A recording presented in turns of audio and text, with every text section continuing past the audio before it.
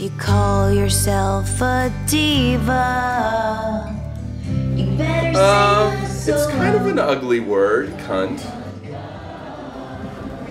But it's also kind of a beautiful word. Depends on how you're using it. I don't have a problem with it. I'm hanging out with you guys! We're hanging out.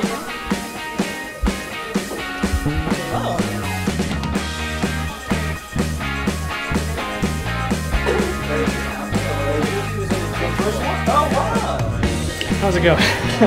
So we're all gonna take a teeny little left to your right. Just a little bit. Take a little step. Left to the right. Okay. That made sense to me. Right. Hopefully it's a word that sort of sparks discussion, but most of all, it's offensive.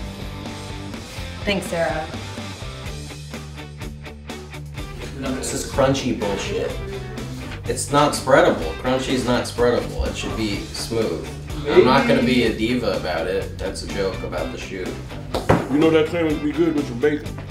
I don't use it. I don't think I've ever called a woman a cunt. It's a very strong word. But I'm glad it's there in case I ever need it. See you around.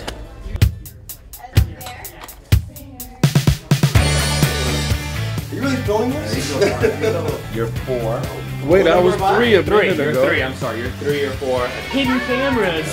That's the video. You are the video.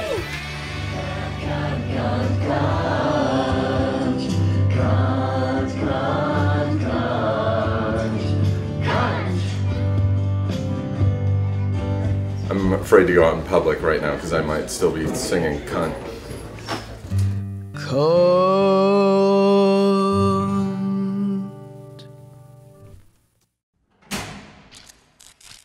If you're selfish and you're thoughtless and you're broken and you're heartless, you're probably not a diva, you're a cunt.